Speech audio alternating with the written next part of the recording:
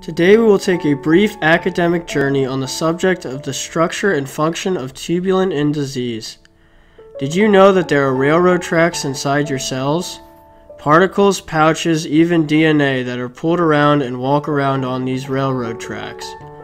Unlike railroad tracks that trains use, these tracks in our cells can quickly form and then break apart in a matter of seconds. Knowing how these railroad tracks work allows scientists to control them so that they can better understand health and disease. We are going to have a brief introduction of the first person to figure out the basic structure of the building blocks that form these railroad tracks in our cells. She is Professor Eva Nogales. Eva Nogales grew up in a small town on the outskirts of Madrid, Spain with her parents Nicholas and Carmen and her brother Javier Nogales.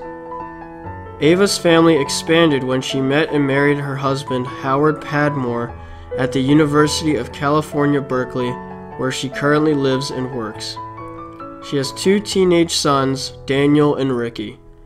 While not working, she enjoys singing and dancing, cooking magazines, and skiing. Eva's education in physics started in Madrid, where she earned her Bachelor of Studies in Physics at the Public University of Madrid in Spain. She then earned her PhD from Kiel University while working at the synchrotron radiation source in the UK. Her postdoctoral work was performed in the Ken Downing Lab at the Lawrence Berkeley National Laboratory. There, she was the first to discover the atomic structure of tubulin using electron crystallography. She then joined the Molecular and Cell Biology Department at UC Berkeley in 1998. Since 2000, she has been an investigator at the Howard Hughes Medical Institute. She is also Senior Staff Scientist at the Lawrence Berkeley National Laboratory. Presently, she is Professor and Head of the Biochemistry, Biophysics, and Structural Biology Divisions of the Molecular and Cell Biology Department at UC Berkeley. On top of all of her academic accomplishments, she is also a member of the National Academy of Sciences and a member of the National Academy of the Arts and Sciences. Her awards are listed and numerous, but most recent is the Grimwade Medal, which she will be receiving in February of 2019 for her being an outstanding researcher in biochemistry and molecular biology. To get started, let me ask Professor Nogales what actually started her along her journey. So I think I was interested in science very early in life, and there were certain figures from TV to my high school that inspired me. But definitely the people that make the biggest impression were my math, physics, and biology teachers in high school. 3 of them were actually women. They were incredibly capable and very, very inspiring, super dedicated, and I still meet with them when I have the opportunity. I think they were an example of how you can be very analytical, intellectually engaged, and pursue your dream irrespective of whether you are or not a woman. I have briefly explained how tubulin acts like the railroad tracks within our cells. Professor Nogales will now explain how tubulin and microtubules work and function in more detail and how to actually see the structure of the molecules in her studies. So this is a cartoon representation of tubulin. Tubulin is actually what is called a heterodimer. It's a dimer of 2 different proteins that are called alpha and beta tubulin, and that I will be presenting here. Alpha tubulin always in green and beta tubulin sometimes in blue, sometimes in red. You'll see.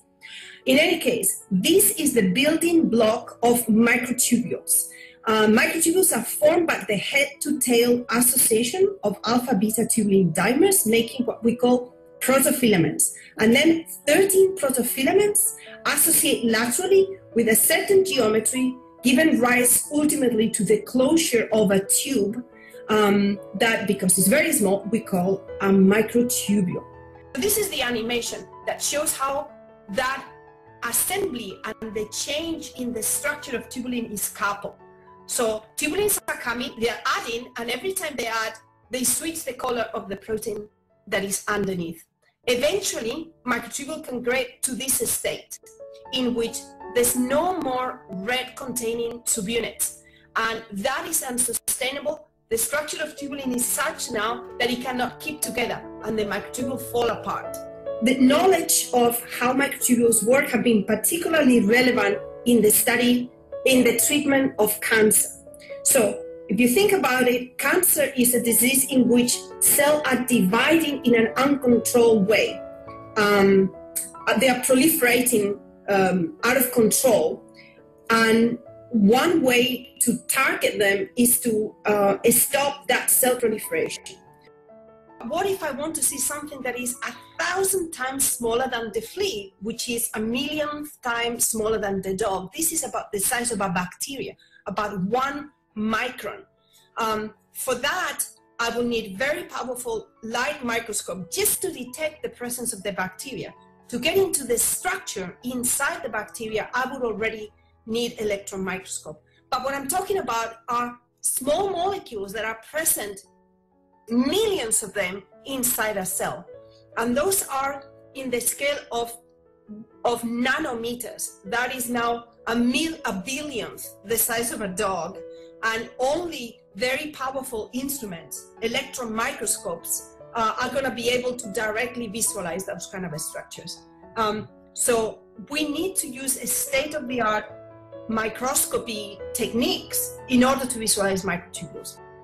What Professor Nogales continues to work on in her lab is the use of cryo-electron microscopy, which is a technique that allows for the observation of biological specimens in their native environment at cryogenic temperatures to further studies involving the treatment of cancer. I've already been telling you about the method. It's electron microscopy. More specifically, we call it cryo-electron microscopy.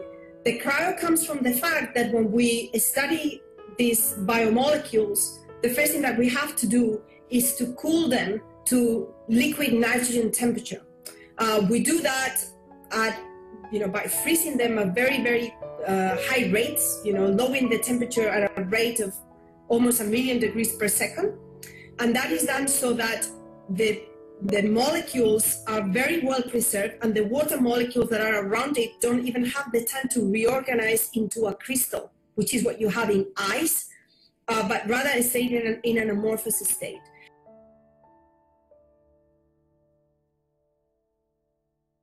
Professor Nogales currently teaches and runs her own lab at UC Berkeley using these techniques that can take millions of snapshots to further study microtubules dynamics, including the structure and function of macromolecular assemblies.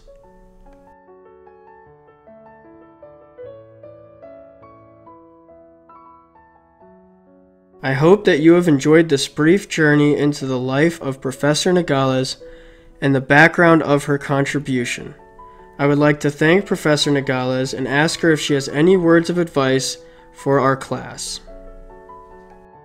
It was great talking to you guys, and I hope this is useful for someone, especially to women. No, women are men. I have two boys in high school, both of which have certain tendencies for science, but I think it's inspiring. Hopefully it's inspiring to young people that especially in the biology field have to realize so much to be learned and so many possibilities for you to make a contribution. So thank you very much for having me.